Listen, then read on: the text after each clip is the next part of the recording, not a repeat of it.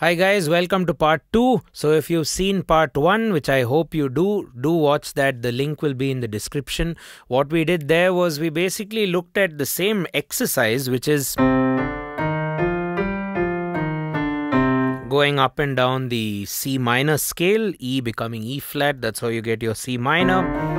First 5 notes, and we interacted our two hands using beat division. So beat division by 2 would imply 1 and 2 and 3 and 4, and beat division by 3 will imply 1 and a 2 and a 3 and a 4 and with the pulse, of course. And for most part, I think we did the lesson at 90 beats per minute. So if you take just the pulse, it would have been divide by 2, divide by 3, and divide by 4. Right, and then we looked at different coordination systems between the two hands. One hand plays faster speed, double speed, 3 speed or 4 speed, while the other hand will play the pulse. And then you flip your hands. Now, moving forward, I'm going to explore something called as the dotted time feel or the dotted note feel. Okay, just to give you a sample of it, if this is the pulse, it will be something like dang, dang, dang, dang, dang, dang, dang. Right, very modern pop if you ask me, Very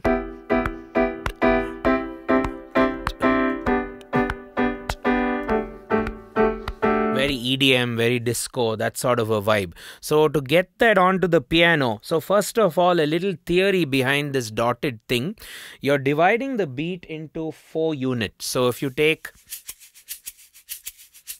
1E and a 2E and a, this is how we divide by 4. A 2E and a 3E and a 4E and a tak. What happens with the accents will be you have to divide this division into parts of 3, or you accent it in 3 even though you're dividing by 4. So 1E and a 2E and a 3E and a 4E and a. Now naturally you would want to 1E and a 2E, you would want to play like that. These are all the downbeats. So you're dividing this division, which is 16th notes. You're hitting 1 for every 4 16th notes. But that's not sounding groovy. Right? Quite lazy. So what you do to generate the dotted feel would be you package it in sets of 3. So that'll be 1E and a 2E and a 3E and a 4E and a 5E and a 6E, and so it just goes on and on to a point that you don't even know what time signature you're on, to be honest. So maybe you could say it's a 3-4 which keeps resolving, but even if you don't know it, it becomes a kind of a feeling, a dotted time feel, which will be 1E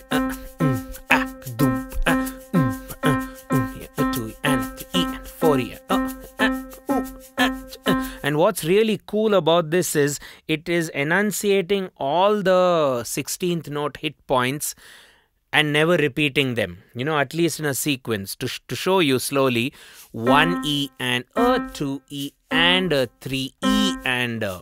You saw that all the 4 unique syllables, 1E, a 2E and a 3E. All that happened together. So that's the beauty of dotted notes. Lot of rock bands use it as well. If you look at U2, the delay of the guitar, it's also called popularly as the edge delay, and that's exactly the dotted feel. So basically you're taking a time unit, which in this case is 1.5 times the beat value, and repeating every delayed note or next occurrence by 1.5 times the value. And that is essentially what a dotted note means in music. If you take a dotted minim or a dotted half note, it's going to be the note which is a minim, which lasts 2 beats, and the dot adds half of that note's value. So if you take 2 2 plus half of 2 is 2 plus, and I'm confusing myself with this maths. But anyway, 2 plus half of 2 equals 2 plus 1 equals to 3. If that doesn't make sense to you, it's okay. A dotted minim has 3 counts. Okay, so it's always 1.5 times the note value. So if you take a dotted crotchet or a dotted quarter note, that'll be the crotchet plus a dot. That'll be 1.5 counts for the note. However, for this lesson, we are trying to look at a dotted eighth note. So that means it's going to be 0.75 times of the beat. 0.75. Well, that's a little annoying to take in so much. I understand if you're not a maths person, but it's very simple. Write 1e and a 2e and a 3e and a 4e and package it in accents of 3. So 1e, 2. Let me try and tap those accents here. 1e, 2 and e, 4 and e, 1e, 2 and e. Okay. Having something like this, a shaker will really help you to feel this music. Okay, we've done a lesson on how to play the shaker, so it will be in the description. Check it out. There's a lot of technique used to play this. It may not come to a lot of you naturally, so do watch a video. We've done this video on basically how to do this, how to play a shaker. It's not as easy as it seems. There's a lot more variations going on, so watch the lesson. Okay, so you go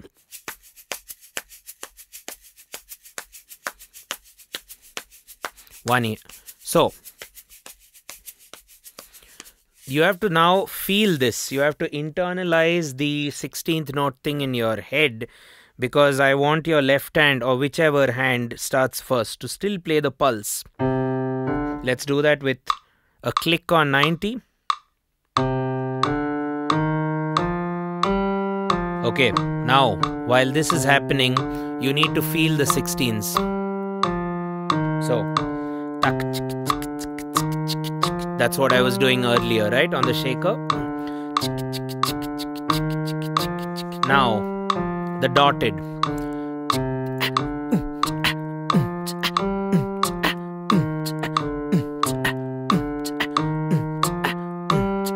Okay, that's just me trying to get the hits out with my voice, right, through some wannabe beatboxing. But now you can try it out on the keyboard.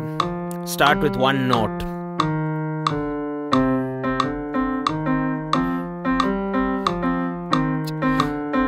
Okay, so 1e and a 2e and a 3e.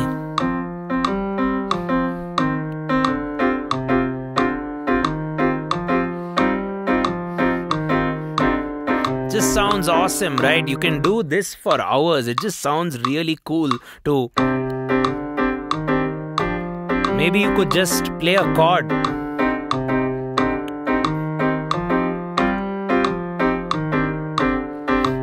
But now coming back to the drill at hand, you need to do that sa re ga ma pa ma ga re, sa re ga ma pa ma. This is really weird, right? I'm singing something completely off the left hand's radar, but they work together because of the maths, which unites the two hands. So it's just 1.5 times faster, this hand. Or yeah, pum pum pum pum pum pum pum pum pum pum tak tak tak tak tak tak tak tak tak tak. So okay, let's go back to the pulse and the bass. There we go.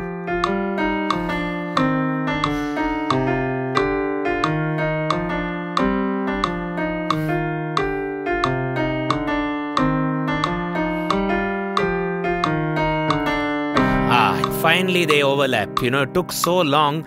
Again, that was a long amount of notes per cycle, but you need to feel these dotted notes. So let's try that again. Pulse in the left hand. Well, now we can, let me flip it around, pulse in the right hand. this is also what a lot of drummers do. I've pretty much learned this from drummers. Whatever they used to do with one limb versus the other limb, or maybe one limb with one foot, they'll start flipping it around, and that's what makes for very good solid, rock solid practice. So now you have to do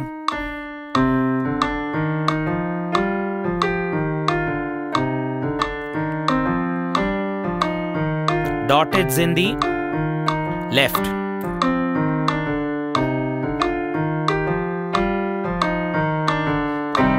and it finally unite and overlap, right? So that's the dotted feeling. So again, in a nutshell, you're dividing the beat by 4 units, 4 equal units, but then the way you're accenting the subdivisions is different. It's not 1E and a 2E and a 3E and a, you're going 1E and a 2E and a 3E and a 4E. Pow, boom, dow, dow, and so on, right? So in a sense, this dotted rhythm is almost like its own pulse. You know, it's almost like this is the way you're feeling the music. And I would love to do another lesson on just the dotted rhythm, because there's so much to talk about. How you can integrate it into any time signature and kind of really shape the song the way you want it to, okay, or just add it as a flavor to an existing piece of music. Okay, so that's about the dotted rhythm. And as you're supposed to practice, one hand will do the pulse, either the right or the left, and while one hand is doing the pulse, you need to work your dotted magic with the other hand. So again, dotted in a nutshell basically is adding 1.5 times the value of a particular note, and it's always kind of landing on the odd divisions, because if you have something where you're dividing by 2 and then you do the dotted rhythms, it's going to not do that, it's going to be that. It's always going to go against the existing divisions. And in our example, if you divide by 4, 1E, 1E, 2E, and 3E, and 4E, right? It's always again. So it's a little tricky. If you haven't watched part 1 and digested that, try part 1 first and then come to this. Very important.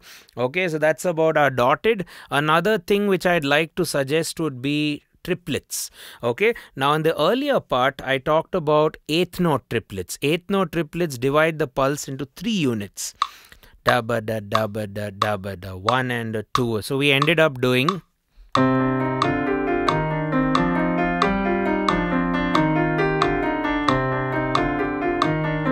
that, takacha takacha. Right now, imagine that, imagine the division takita takita, 1 and a 2 and a, but now don't play all those divisions. Don't play ja ja ja ja ja ja ja ja ja ja ja ja. You want to do lesser. So 1 and a 2 and a 3 and a 4 and a 1 and a 2 and a. So this gives you like a polyrhythmic feel, or what we call popularly as quarter note triplets. Because quarter note triplets divide the minim, or the 1, 2, 3. This 1, 2, divide that by 3. Okay, so if this is my main beat, which is now slower, okay, you're getting that triplet. This is called as a quarter note triplet. Let's compare this with 8th note triplets. Quarter, dum pa pa pa. If you're an Indian student, you'll recognize this a lot in folk music, Bollywood music. Dum ta ta, dum ta ta, dum ta ta, din ta ta. Okay, so that. Okay, so this is what we call as a quarter note triplet, or like a polyrhythm of 3 meeting 2 or 2 meeting 3. So the goal for us now is to try and get triplets, quarter note triplets. In the last video we looked at 8th note triplets, so we have to get quarter note triplets in one of the hands, and the other hand will do the pulse. So if I maintain that,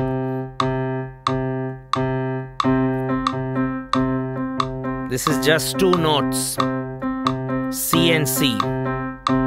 Then play the pattern in the left.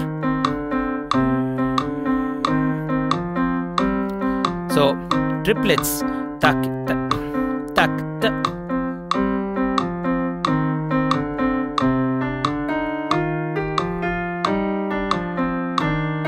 Then the exercise. Feel that triplet.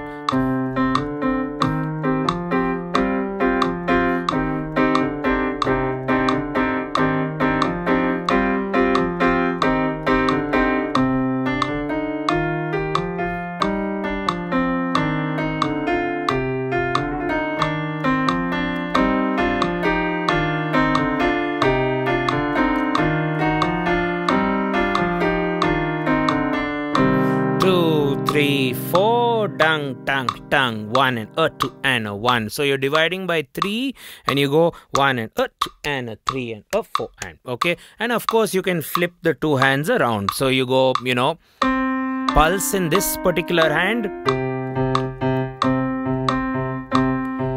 First perhaps get the two hands working with a singular note, maybe C.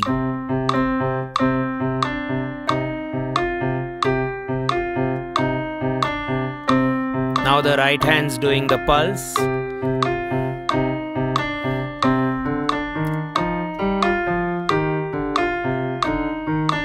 Left, triplets. Yeah. That was quite a workout even for me, as you can see by my expressions, because it's a job. Whenever we play triplets, there are so many ways to have fun with it, and when you have so many patterns and so many permutations, to kind of flip your brain, especially as a pianist, is always tough. At least for me, at most levels, it's tough. If you want your left hand to do that, right hand to do that, it's a job. Okay, so moving forward, what you could also do is, you know, do all sorts of combinations of your two hands. You can perhaps look at eighth notes in one particular hand, like, you know, and do, try a dotted feel in the other hand. So yeah, 1E and a 2E and a 3. Remember the dotted which we did at the first part of the lesson, and we want to do eighth notes here, 1 and 2 and 3 and 4 and 1 and so on. This will make sure that things are going to go absolutely crazy. And the challenge of this exercise, which I found while doing it myself, is you just cannot change the melody. The melody is sa re ga ma pa ma ga re. So that's the thing which kind of really messes with your head. It's not the two hands actually. It's also the melody, because you're feeling the melody in so many ways. You know, the same melody which you do every other day is just starting to sound different each time. That's what messes with the head. It's not the hands, in my opinion.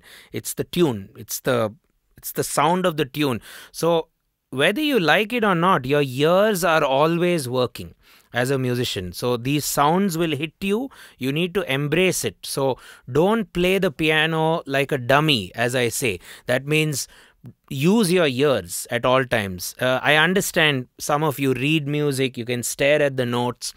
Some of you, would watch a YouTube video and it'll be like so well organized, it'll be slow, steady, and you do it with that particular video on YouTube. But the most important thing is you need to be wired to this music. You need to be naturally playing it and enjoying yourself through the music. And the enjoyment is also a function of one's confidence. So when you're, showing that passion while you play the music, it means that you know your stuff. It means you've practiced. You're not hesitant. You're just looking at it like a normal music lover or a music fan.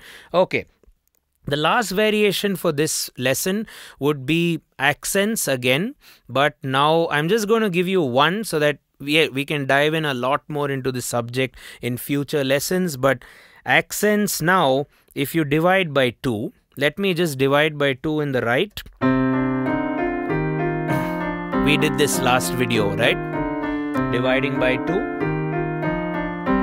But now, divide by 2, but accent in 3s. What I mean by that is the speed of your right hand will be double of the left hand, but the accents are in sets of 3. Let me show you that. 1 and 2.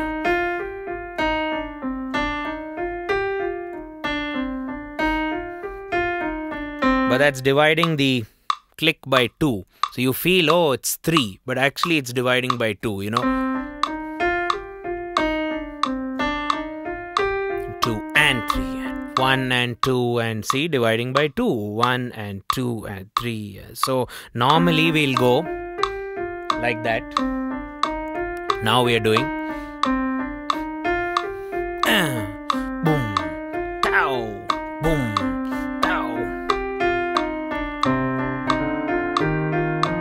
And now, of course, the Herculean task of putting this all together with the pulse, right? And now, divide by 2. Divide by 2 with the accent.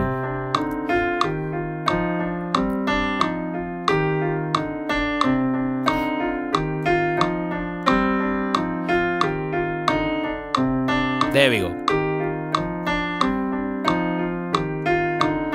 The music just changes over its head, doesn't it? Left hand pulse, and then of course you can flip the 2 hands around. I'm not going to show you that. I guess you get the idea. So in this rather more intermediate finger exercise or finger independence building lesson, we've taken the same the set of notes. We've looked at the dotted feeling, where you divide by 4 but you go in sets of 3s. Then you look at the triplet feeling, creating quarter note triplets by dividing by 3 but going in sets of 2s. 1 and a 2 and a 3 and a 4. That Indian rhythm, that dum dum tak dum dum. While the dotted feel, boom tak, very EDM, very disco. So we've done that. Then we looked at finally accenting. So these are just intermediate variants of the same drill. I would still suggest go back to part 1, do all the variations and intertwine them together. You don't have to necessarily follow a specific order. Once you've done all the parts, you can just piece them together and more importantly have fun. Start slow. My metronome has been on 90 for this whole lesson. I think 90 works for general practice for these sort of things. But yeah, you're free to just change it around to maybe 70 or 60 or 80 or whatever you find comfortable. You're also free to speed it up. You can go to 100, 110, 120. But like I said at the very beginning in part 1, the metronome is just a third-party electronic device. You should not be a slave to the metronome. You should first try to develop internal timing and a clock within you. Once you seem to be good at your own natural timing sense, you then play it with a click and move forward. Right guys, thanks for watching. Again, this is Jason here from Nathaniel School of Music. And if you like the video, do give it a like or a thumbs up, whatever you can see there. Share the video with your musician friends. Leave us a comment with stuff you'd like me to teach in the future. And you can also consider being a Patreon member by heading over to the Patreon link, where you get all our notes for all these lessons which we put out regularly. And if you find yourself more in the beginner segment of piano learners, we have a members only foundation piano course, very structured from the very basics. You just have to go there and just be a member. So you get this portal where you have a bunch of members only videos which we've put out part by part, all the way from the basics, and that'll be a great learning tool for someone who's perhaps new at the instrument. Right? See you guys in the next lesson. Bye.